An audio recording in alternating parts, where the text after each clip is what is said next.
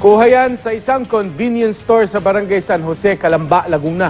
Isang lalaking may dalang pulang kahon ang pumasok at dumiretso sa chest-type refrigerator na lagayan ng mga ice cream.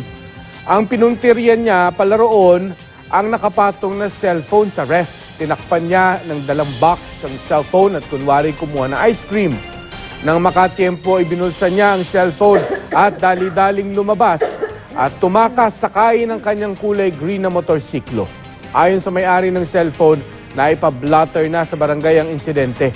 Patuloy na tinutugis ang salarin.